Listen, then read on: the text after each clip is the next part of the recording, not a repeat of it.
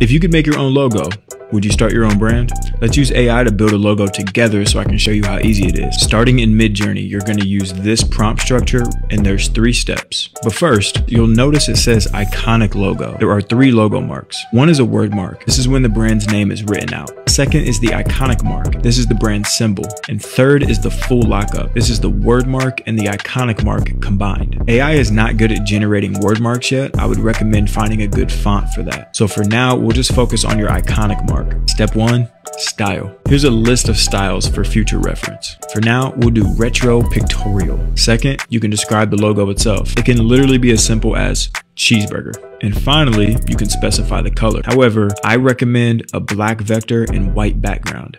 Why, Dom? 2 tips. When you or your designer goes to vectorize the logo, it makes it so much easier to separate it from the background in black and white. Second is sometimes adding color too early disguises a bad logo. Your logo should look good in black and white first, and then color makes it better. Here's some more examples of this prompt in action. Maybe you are a dog trainer or a dog groomer, a tech newsletter, a music store, a hipster brewery, a spa and yoga retreat, cafe, a sleep app, plant nursery, a physical trainer. And don't forget, there are many talented human logo designers. Using AI is a great tool for visualizing your ideas to a designer. Maybe you're just bootstrapping your biz and you need to save money. That's cool too. I hope this helps. I'm Dominic, Mr. Grateful. Peace.